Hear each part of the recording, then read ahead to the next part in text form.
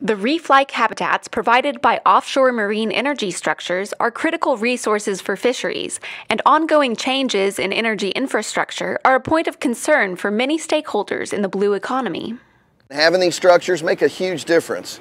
Now, whether you're a commercial harvester fishing, 50 miles offshore in a few hundred feet of water, or you're that recreational fisher that's wanting to catch a blue marlin or a tuna, these structures have become, really part of our culture, our fishing lives over the years. It's been really sad to see a lot of these structures taken out. We'd like to see more platforms reefed that are left out there.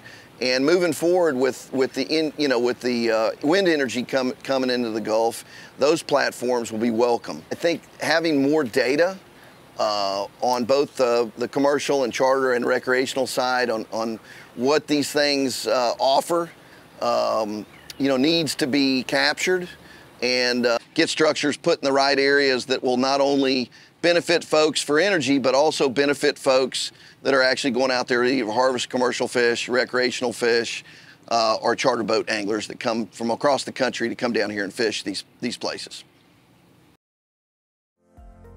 To simultaneously advance offshore energy development and preserve or expand opportunities for fisheries around these rich reef-like habitats, information on the ecological and economic values of marine energy structures is needed. Location-specific data are required to optimize siting and decommissioning solutions for multiple sectors in the blue economy. To address this need, we are creating FishLAT, Fisheries Location Assessment Technology, a web-based predictive spatial tool that will equip stakeholders with fisheries data to inform decisions and planning for marine energy structures. We have collected a suite of data representative of 3 ecological and 3 fisheries metrics, and used statistical modeling to expand these data into predictive spatial layers throughout the U.S. Gulf of Mexico. The first ecological metric is the abundance of commonly harvested fish, such as snappers and jacks. To collect these data, we used hydroacoustic sonar methods, in which sound is bounced off fish in the water column, and returning signals are used to calculate numbers within schools of fish. This is paired with camera observations of the fish community to estimate abundance by species. Species abundances were obtained on more than 70 petroleum platforms distributed across the Gulf of Mexico. These serve as inputs to a random forest regression model that uses dozens of environmental variables to predict fish abundance at any location. Healthy and resilient fisheries require functional, intact, and diverse ecosystems. The second ecological metric of biodiversity captures the full suite of species associated with these structures that contribute to ecosystem function. Remotely operated vehicles, or ROVs, allow for observation of the entire visible community, thereby documenting this ecologically important metric of species diversity.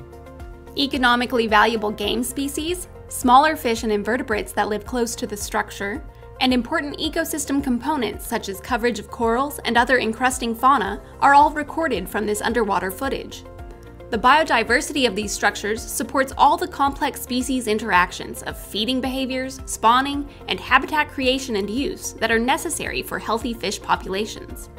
Modeling approaches applied to ROV data, similar to those for the fish abundance metric, are used to create a spatial layer that predicts the presence of species inhabiting platforms. Habitat suitability models are likewise used to predict the probability of occurrence of valuable migratory species, like tuna and mackerels, known to associate with these structures. The third ecological metric provides information on the productivity and connectivity of these structures in the context of spawning and juvenile recruitment sites for fish. Courtship and mating of many species occur at marine energy structures. Massive quantities of fertilized eggs fill the water column and are dispersed by ocean currents. Over a period of days to weeks, the eggs develop into larval fish, which will eventually seek out and recruit to reef habitat. Depending on the species and the oceanographic conditions, fish may be retained locally or dispersed to supplement distant fish populations. These marine energy structures also provide additional recruitment habitat that may increase survival of young fish. An ocean circulation model of the Gulf of Mexico and virtual particle tracking software are used to quantify how marine energy structures that serve as fish spawning sites contribute to regional fish populations via larval dispersal and subsequent juvenile recruitment. These ecological aspects of offshore energy structures are the raw resources that support fisheries. A variety of fisheries sectors operate in the Gulf of Mexico, interacting with marine energy structures in different ways. The first fisheries metric is related to commercial reef fisheries, who target these sites to harvest fish that reside on the structure. Fishing activity and effort are assessed by public position data from GPS satellite connections and analyzed by our team at Global Fishing Watch to gauge fishing use on every platform in the Gulf of Mexico.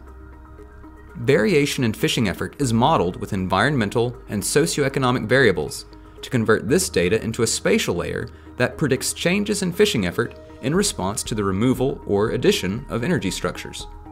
The second fisheries metric is related to private recreational fishers, who target structures as a simple way to find fish and have fun with family and friends.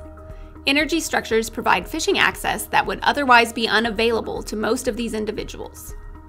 Citizen science data on recreational fisheries are collected using a customized smartphone app called Fish Verify, designed to provide the user with fishing information and services, automatically identify catches by species, and ultimately gauge an angler's use and value of these reef sites.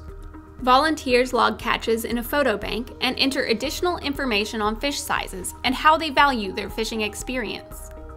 Fishing activities of recreational anglers will be mapped and predicted from an economic valuation model using input from this citizen science app. Spatial effort information is also useful for vessels like shrimp trawlers, who wish to avoid platforms and submerged structures due to incompatible gear types. The third and final fisheries metric is related to shrimping, a major component of Gulf of Mexico fisheries that constitutes one of the most valuable commercial sectors in the nation. Data from electronic logbooks and automated identification systems are used to determine where towing occurs. Shrimping effort will then be modeled from the inverse perspective of commercial reef fisheries, creating a spatial layer that predicts what amount of shrimping could be supported in an area if no marine energy structure was present. These complex, multifaceted ecological and fisheries metrics represent the fisheries ecosystem, which must be considered to identify synergies between marine energy and fisheries in a holistic, predictive context. We are creating this context by combining each of these aspects of the fisheries ecosystem into FishLAT, the first and only spatially explicit modeling tool that directly links fisheries information to marine energy structures. The data on fish abundance, species diversity, simulated larval connectivity, commercial reef fishing, recreational fishing, and shrimping effort are converted to predictions that are specific to individual energy structures at any location in the U.S. Gulf of Mexico using our tailored statistical models.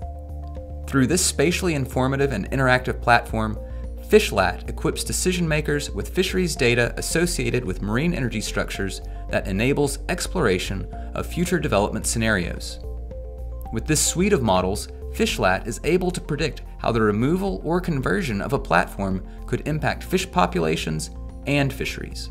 Likewise, this tool can be applied when other marine energy structures such as wind turbines are added, thereby providing context of where fisheries may be most enhanced with the siting of new structures. This is crucial information for regulatory agencies, fishing advocacy groups, and energy industry members to have right now, as oil and gas platforms are being rapidly decommissioned and removed or repurposed as artificial reefs. There is similar urgency in the renewable energy sector, as wind energy leasing areas are being proposed for installations in the immediate future. The transparency and accessibility of FishLAT has the potential to revolutionize how disparate sectors of the blue economy can communicate and reach consensus on spatial use of our limited marine resources. Multi-sector conflicts and synergies can be weighed, leading to democratically informed outcomes, and fisheries stewardship can be advanced by all stakeholders, empowered by comprehensive, commonly shared data. With smarter data, increased accessibility, and a common bridge to foster communication, FishLAT can create productive conversations around the intersection of fisheries and offshore energy decisions, ensuring the prioritization of responsible energy development, fisheries sustainability and habitat stewardship for the future, and data-driven solutions for the balance of complex trade-offs among sectors. Looking forward, the modeling framework that we have created for the Gulf of Mexico can be applied globally to promote synergies between marine energy infrastructure and fisheries. In this time of dynamic changes in energy technology and production and strained fisheries resources, these are crucial common issues for the global community to address in the growing blue economy.